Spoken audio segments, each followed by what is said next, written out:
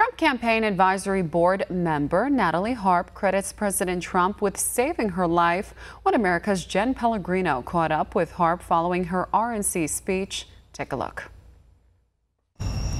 Natalie Harp has battled stage 2 bone cancer for most of her life, and she made headlines in 2019 when she praised President Trump for supporting the right to try, an act that she says saved her life.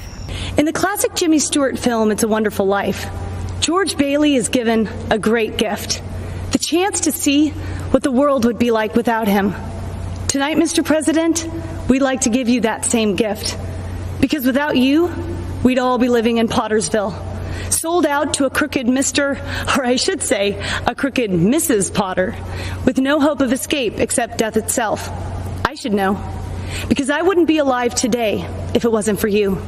Right to Try legislation gives terminally ill patients access to experimental therapies when other options have failed, and it gave Natalie hope for a future.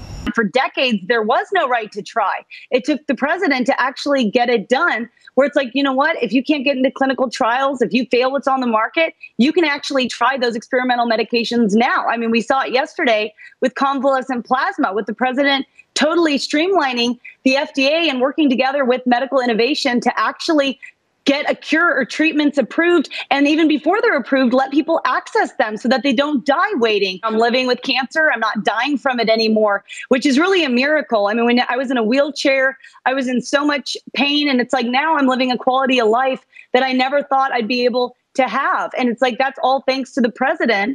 A president who many know for his tough exterior and his penchant for speaking his mind, but who delivers his promise to save American lives.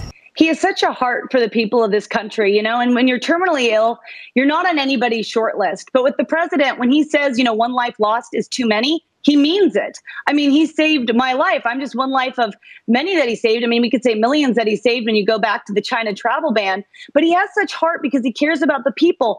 In a year that future generations will remember for a global pandemic, the lives of Americans depend on how they vote on November 3rd. So, I mean, there's a lot at stake at this election. This is the last time we could ever vote on health care. When you're fighting for your life, like, you want to be able to see a doctor, you want to be able to get the treatment that you want to have.